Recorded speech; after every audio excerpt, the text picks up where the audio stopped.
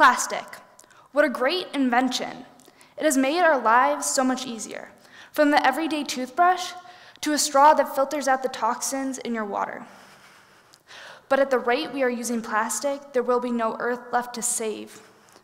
We use plastic on a daily basis, but what we don't realize, it takes about 450 years for the average plastic bottle to biodegrade.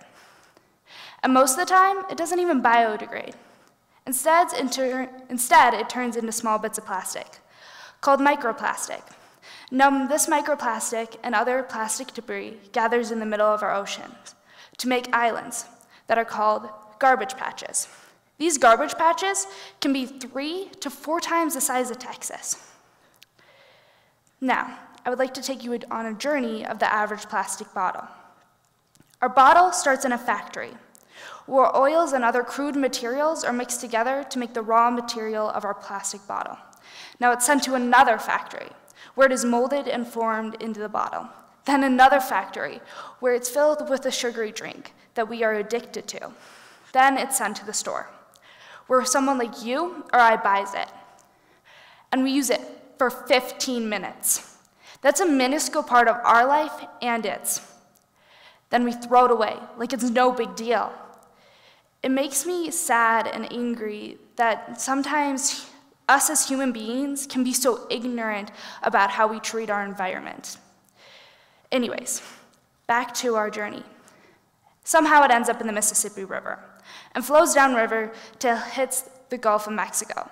From there, it is swept up by the northern Atlantic current.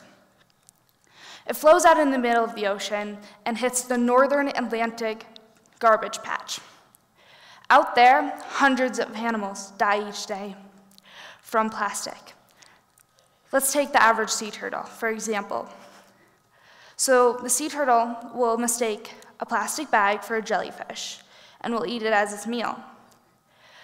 And the plastic tricks the sea turtle into thinking it's full.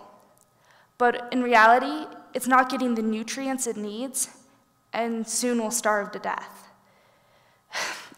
When I heard about this made me so sad. And from then on, I've always wanted to help our planet.